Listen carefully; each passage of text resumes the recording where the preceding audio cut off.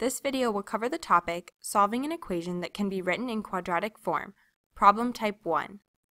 Let's take a look at an example problem so we can get a better understanding of this type of problem.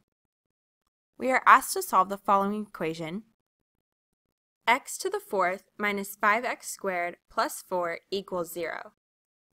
And if there is more than one solution, we are asked to separate them with commas. How can we factor this equation to get our solutions if it's not in quadratic form? That's a very good question. We will have to begin by transforming this equation into one that is in quadratic form. To do this, we will replace x squared with u. And then our equation becomes u squared minus 5u plus 4 equals 0. Now we can factor this equation. U minus 4 times u minus 1 equals 0. And next we will solve. U equals 4 and u equals 1. Are these our final answers? Not quite. Remember that we initially replaced x squared from our original equation with u to make it easier to solve. Now we will substitute x squared back in for u. And is this our final answer? Correct. Our final solution is x equals -2, -1, 1, and 2. Let's try another problem.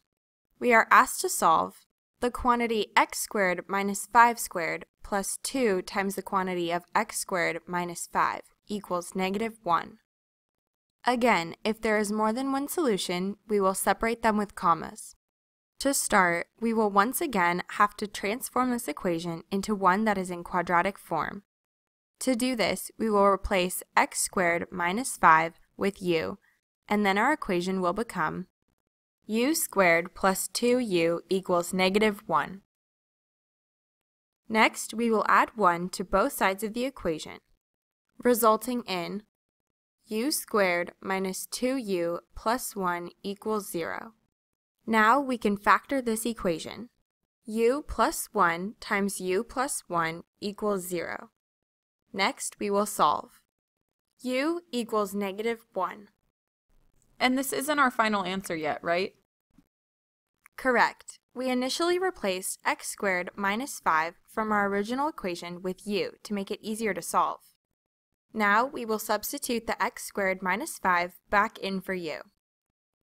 This results in x equals plus or minus 2. And this is our final answer, right? Correct. Our final solution is x equals -2 and 2.